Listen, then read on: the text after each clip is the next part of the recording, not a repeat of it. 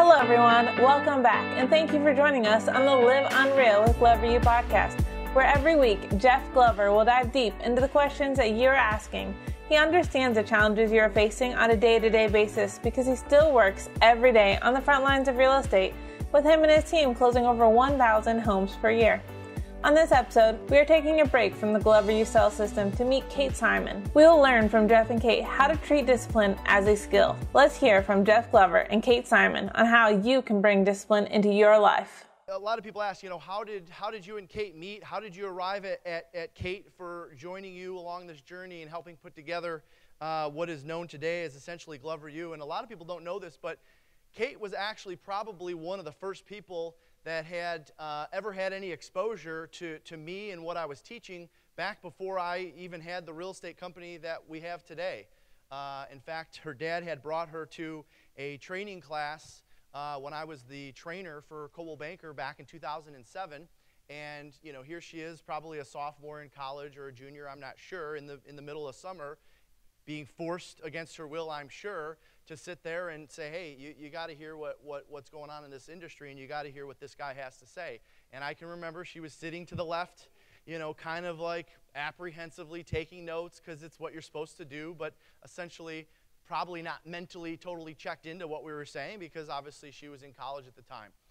And when I think about the path that she went on after that session, all right, she was essentially one of the first, if not the first, inside sales associate before they even called them inside sales associates. We called them prospectors back then at JGA. She had a successful career as an inside sales associate at JGA, went on to be a OSA, an outside sales associate for us. Our rookie of the year, had a couple successful years and decided she wanted to pursue her goal of moving and starting a real estate business in California. And she did that, and she fought and fought, and we kept in contact the entire time. She came back. She came to a lot of our stuff. We were really in communication the entire time. And it was probably a couple years ago, and of course the entire time we were always talking about there's going to be a way, we're going to be working together someday again. I know it's going to happen. We're somehow, I'm not coming back to Michigan. Don't even think about it, but we're going to somehow figure out how to make this work. Could you maybe come out to California? We work together out here. And finally, a couple years ago, I said, Kate, it's time. And it's almost like she knew what I was talking about. It's almost like she knew that it's time for Glover U. And this particular person, this young lady that I'm going to bring up on the stage, is the picture of discipline and mindset and applying yourself and calling yourself out, being self-accountable and working towards self-mastery.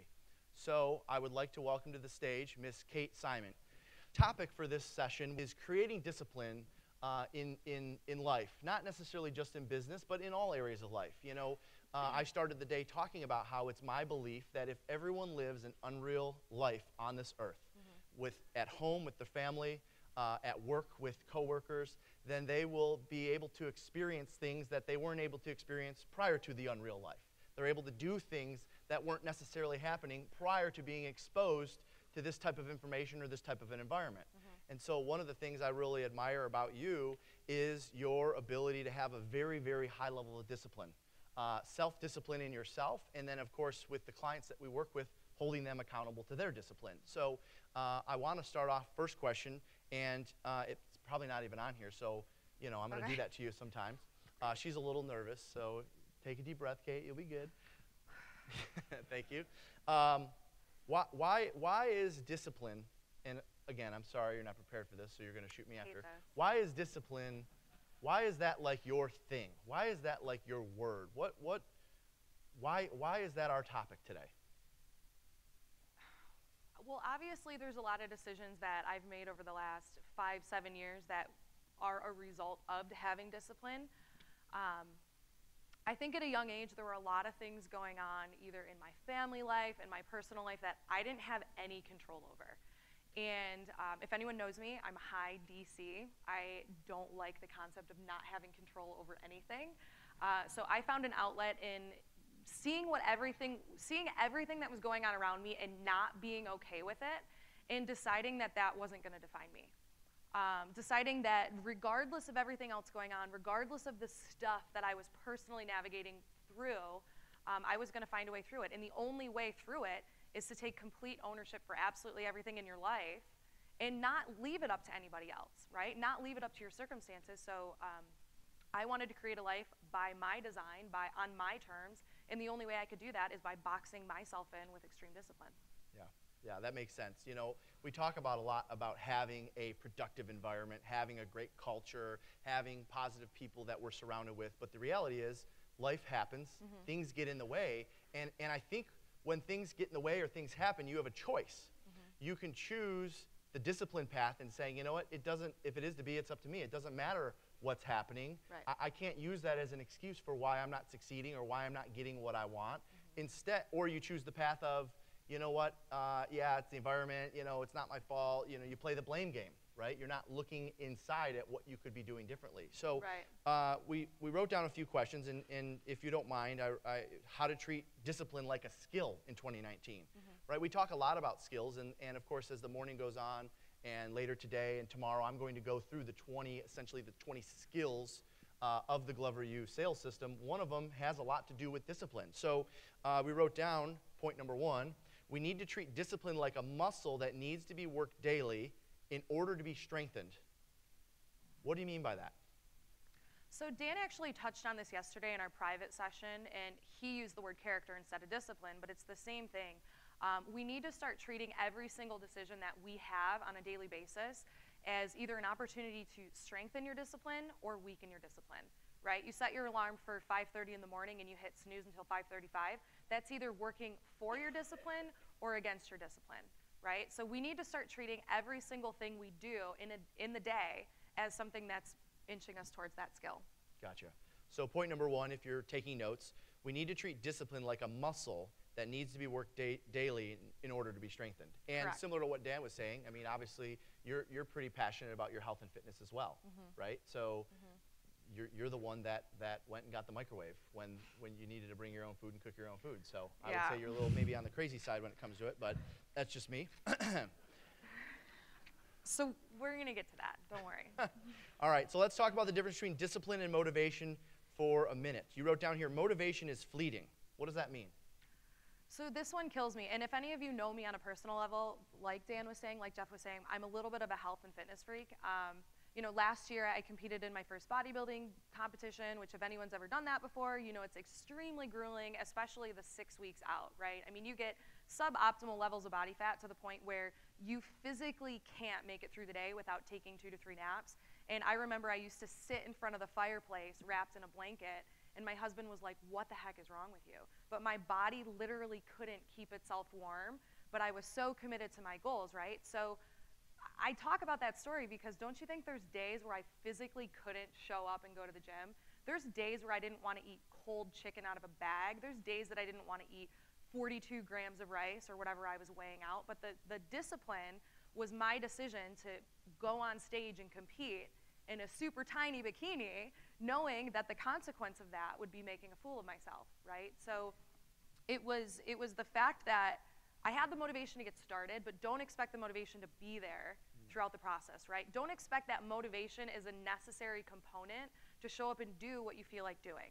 It's not. Sure, it makes things easier, and it'll make your day fantastic if you wake up motivated, but stop expecting to feel motivated all the time. It's just not going to happen. Yeah, and it's kind of like a New Year's resolution. Everyone is, obviously the motivation level is the highest January 1, and as each day passes, it gets less and less and less, unless you have the discipline to keep it at that level every day, right? Motivation has absolutely nothing to do with commitment to your goal. It's, you know, it's a nice frosting on top, but it has absolutely nothing to do with actually making it happen. Awesome. You wrote down number 2, Kate. Detach yourself from your feelings. What does that mean? So a lot of times what I've experienced personally with myself, with a lot of my coaching clients, with a lot of my fitness clients is they come into me with either a coaching call or a check-in, and they give me a laundry list of all the bad things that have happened to them that week and all the reasons why they don't feel like doing their job. Again, it goes back to the same point we made with discipline and motivation. Your feelings are real, your feelings are relevant, right? So you could have just got off a horrible phone conversation with a client, they could have said some nasty things to you. All of that's relevant, right? But we can't let the feelings be the compass of where we take the rest of our day, okay? So a lot of people, they meet me and they see my discipline routine and they assume that I'm like a robot and don't have feelings of any sort. Jeff and Taylor can attest this. I have plenty of feelings. But I think that's anxiety, but I guess that's a feeling. I have a lot of anxiety as well. And a lot of people ask me, well, how do you turn it off? How do you actually make that decision? And I know this sounds really silly, but for me, I time block it. So what that might look like is this. If you're an ISA and you're getting beat up on the phones, you've got your 10-minute mindset break, great. All of those nasty things that you felt when you were on the phone with somebody, take out a journal, write them down, move on, right? So yesterday, Jeff Taylor and I were wrapping up some planning, and we got a message, and it literally, like, my blood was boiling, right? I took 5 minutes to be mad, flipped the switch, and then we got right back to planning. So I think it's important to not completely pretend like you don't have feelings, because let's be real, we all have feelings, but shorten the time frame in which they're going to affect you, and decide when you're done, you're done. Love it. Next thing you wrote down, number 3, is remove the option. What do you mean by that, Kate? So I know Dan talked about this also in a lot of different ways, and I wrote down this question back here. How many of you on a daily basis wake up every single day and have to mentally make the decision of whether or not you're going to brush your teeth? Does anyone like struggle making that decision? Does anyone wake up and like call their best friend and say, oh my God, I have to brush my teeth again today. Are you going to brush your teeth? Did you brush your teeth yet? No. Right? Because you make a decision at a young age, you're 1 year old, and you know that you brush your teeth every day because that's what you need to do.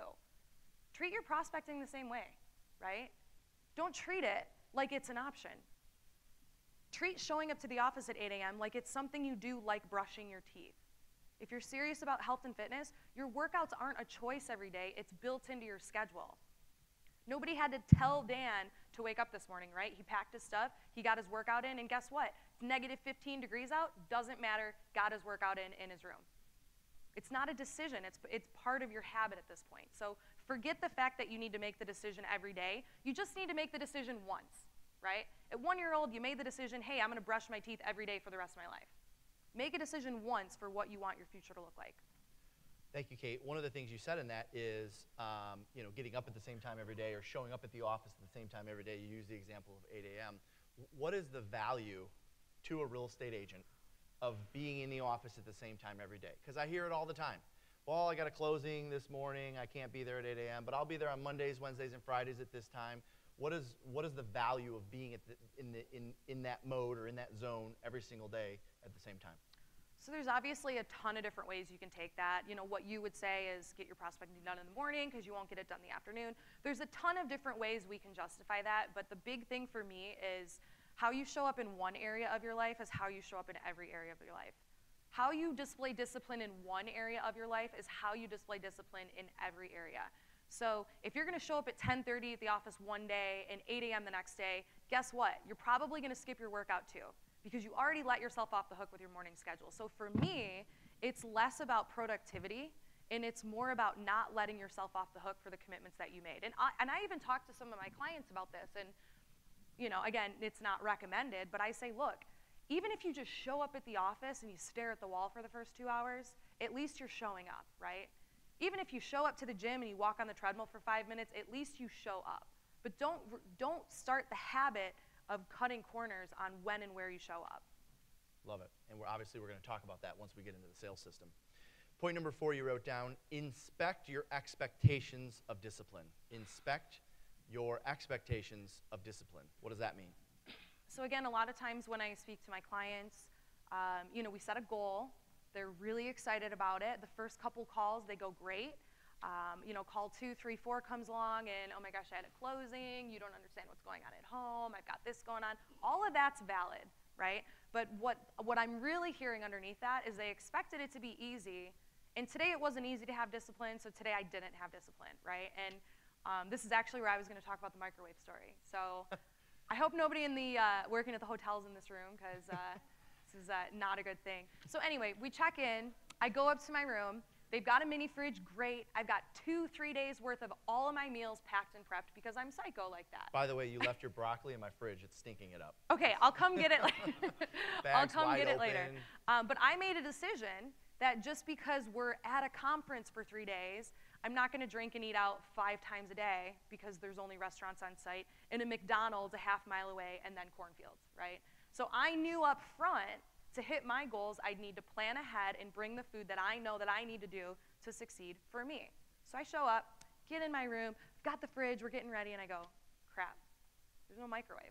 How am I going to heat up any of this stuff that I brought? So I call down to the front desk, hey, I don't know if you guys forgot the microwave. Do you have a microwave anywhere? No, we don't have a microwave anywhere. I said, you don't have a microwave anywhere in this building? No, we don't. So I'm texting Jeff and Taylor. I'm pretty upset at this point. I said, what the heck are we going to do? I said, screw it. I got in my car. I drove. Normal people food, maybe? Yeah, he's like, you're being ridiculous. Be versatile. No. So I got in my car. I drove 10 miles to Meijer, got a microwave, and I'm sitting in my car, and I thought, holy crap, how am I going to get this back to my room? You guys know there's a security desk there, right? So how the heck am I going to get this microwave back up there? So I go back into Meijer. Because they told you it was a fire hazard. Which, you have a stove in your room. So anyway, Talk to the wrong we'll talk person. about that later. But you have a literal stove in your room. Anyway, so I get a garbage bag. I unpack the microwave in my car so it fits in the garbage bag. I look ridiculous at this point. You're like carrying it behind your back like Santa Claus? No, I'm carrying a huge cube past the security desk into the elevator. And it's sitting on my floor in the hotel room right now. The story back to that is I made a decision before we came here that I was going to stay on track with my food because guess what? I have a coach as well. I have a fitness coach that I need to check in with. And not being prepared is not an option. Deciding that because I'm traveling for 3 days I can't stay on track is not an option for me. So that was my solution. And it would have been easy to just say, you know what? I tried. They don't have a microwave on site. I brought my food. It's unfortunately going to go bad. I'm now forced to do with, whatever. Follow a different program. Exactly. Basically. So back to the initial point, stop expecting discipline to be easy. There's nothing easy about me unpacking a microwave in my car and smuggling it up a hotel. There's nothing easy about that. In fact, it's a little wild, okay? It's a little crazy. But that's how committed I am to my personal goals. By the way, I also learned in that story that Meijer sells microwaves for $50. Jeff thought a microwave was $900. I mean, well, the built-in ones are nice. I don't know.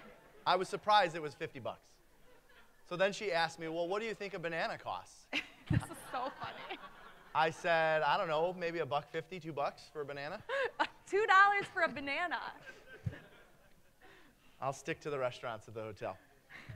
All right, point number 5. Shorten the time period in which you're willing to let yourself be off your game. Yeah. Shorten the time period in which you're willing to let yourself be off your game. So I've got a couple of points to share here, and it ultimately fits under the topic of flip the switch. So here at JGA, we have a mantra, flip the switch at the door. Doesn't matter what happened before, doesn't matter what happened after. When you're at the office, you're in our culture, you're committed to succeeding. And it's incredibly inspiring. I see it on a daily basis. Our associates go through some challenging things. Our associates, lose loved ones. Our associates have happy things going on. Our associates have family members that are sick. Our associates have people that have passed away within the last week. And you would never know it because they flip the switch at the door and they're all committed to everything that we're doing together. So the points that I'm going to share is how I personally flip my switch quicker and how we can all do that as well. Love it. All right, take us through it. All right, so number 1, get out and move, guys. You get a bad phone call with a client, you have a bad meeting with somebody, you're in a bad funk, just get out, do a lap around the block, just get out and break the pattern of what you're doing. I typically wear my running shoes at the office because at any given point in time, whether I'm on the phone or not, I'm walking around the block, right? So get out of your environment, break the pattern, do a pattern interrupt is number 1. Get out and move. Point number 1. Thank Correct. Number 2 is going to be set a deadline, guys. So again, back to the feelings thing. Nobody expects you to be unaffected. Nobody expects you to be void of emotions. That's unrealistic, okay? That doesn't make sense, right? But set a deadline for yourself, right? You have a bad morning with your spouse, bad morning with your kid. Decide and give yourself 15 minutes and don't talk about it anymore. Just move on from it. That's number 2. Number 3, this is my favorite one, and I think this is probably the hardest one for everybody because human nature is to seek validation, especially when we're in a challenging situation. But number 3 is think before you guys share, okay? one of your clients comes to you and is a complete jerk, our instant reaction is to run to our friend in the office and say, oh my God, you'll never believe what this client said or did to me. This is insane, right? But the question I'll ask somebody is this a learning-based conversation, or are you just venting? If you're coming to an associate to learn and say, hey, this tough situation happened, how would you handle it? Great. If you're going to talk to your associate just to be heard, understand that you're perpetuating the cycle, because number one, you just relived the situation that you already lived. And number two, you just brought somebody else down with you, okay? Yep. And then post it on Facebook, comment about it, text somebody else about it. Nip it in the bud, guys. You have a bad situation, the worst thing you can do is start talking about it with everybody else, because you're reliving it, right? So shorten that. That's an awesome point. How do you do that without like being rude? Like I think about, and we obviously have our associates in the room, but they don't usually run to me with a lot of that stuff because I'm probably like I appear not interested. Correct. And they know I'm not going to be interested in continuing that conversation. So how do you do that without like being rude? Well, obviously, guys, if you are that person in the office that people come to vent to, it's going to take a transition period to help them learn how to communicate with you and how you communicate with them, right? So in any given day, we're teaching people how to communicate with us and what's okay. So in a lot of cases, it's not like I don't have, I would say years ago I'd have people call me and vent, or my friends would call me and tell me what a crappy day. My friends don't call me and vent about that anymore, because they know that they're only going to hear the truth from me, and I'm probably just going to tell them something that they A, don't want to hear, or B, give them a solution to fix it. Like, I don't get those phone calls from my friends anymore. And if and when I do get those phone calls from people, they're very short, and I say, okay, so you had a bad day, so all right, now what? I've got to go. And it might be rude, but guess what? I'm committed to my energy first, because I pour into so many people on a daily basis that if I let one person bring me down, it affects 50 people. And I can't have that. I take my energy and my mood very seriously. I don't let people affect it. So I heard two things in that. Number one, you don't want to be the person that people come to vent to, okay? Number two, if you are currently that person, because it's human nature. Yeah, for sure. If you are currently that person, to become the person that people don't come to vent to, you respond essentially with solutions. Versus, they hate it. Versus getting into woe is me and reliving it and all that. Oh, they hate it. You respond with a solution. Right. And if they want the solution, they're happy. And if they just want to vent, they'll stop calling you. Either way, it's a win. Love it. So true. There's so much gold in that. So much gold. Number 4, go ahead. Stop ritualizing your bad day.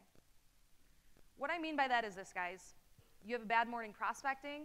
Cool. Now you just earned yourself a long lunch with the girls, and maybe you had a cocktail because you had a bad morning. Clients being crazy. Cool. Take yourself out to an extra long dinner and skip your workout, right? So what I mean by that is this: stop attaching a reward to you having a bad day, right? Stop sitting on the couch with a pint of ice cream and crying about your bad day when the moment was really only from 8:05 to 8:10, right?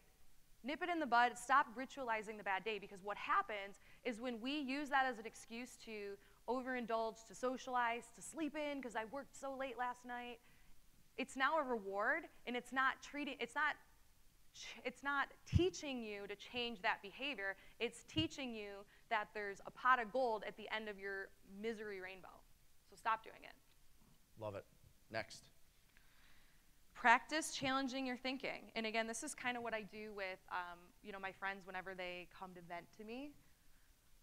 If you guys are having a bad day and something happened, understand that we're very much in a victim mentality. Something's happening to me. Something happened because of something else, right? So think about how egocentric that is for a second. Whenever you're having a bad day, you couldn't be more focused on yourself, okay? So what I like to do in that instance is I have to take a step back and find 3 solutions or 3 opposite perspectives, right? And this is what I wrote down. Sellers acting stubborn or crazy. Number 1, maybe there's more going on behind the scenes that you don't know about with their relationship or family. Number 2, maybe your phone call about reducing the price came quickly after an unexpected bill or expense.